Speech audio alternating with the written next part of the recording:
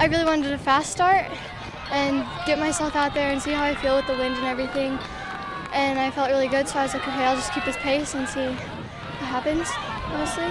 And I didn't really have any like competition that I was looking for in this race. I know some girls from Cody are really fast and some other girls, but for the most part my competition was in like 4A and stuff. It was really windy and you kind of had to keep your head down, and like my spit was flying all over and like there was tears, but other than that it kind of helped push you up that hill back there, and that wasn't as bad. I have a new strategy every time, but it was kind of try and get past that back area really quick with your head down and in the wind and stuff like that, and stride out on the downhills and stuff. I had my pace in mind and then just roll with it and see if feel going a little bit faster one day, or maybe like the last few weekends we've had pretty tough courses with hills and everything, and so it's kind of just see what it's like out there. I'm planning to go to Nike Regionals.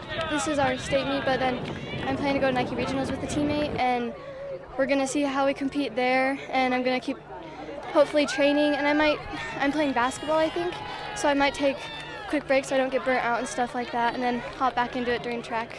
I actually haven't really improved that much from this year. This year I was running slower. So next year my focus is just gonna get back to my times as a freshman. It was about the same, but my times were a little just a little off this year.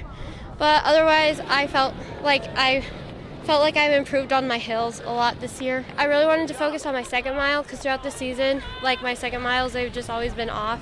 And my first and third were always on my time, so I really focused on getting my second mile up to where my first mile was. When you have a head-on wind, that's always like, it always like pushes you back. So what I always do is just kind of duck my head and run, because that's how we were like told to help us. I won every meet but my first meet.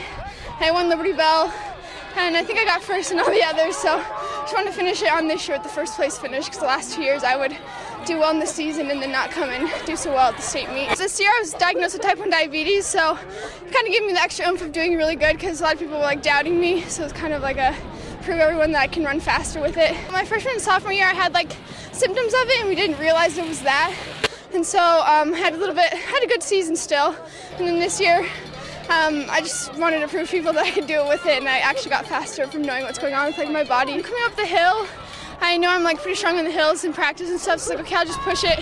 And then I caught up with Aubrey and I just hung on until about 800 left and then just pushed past.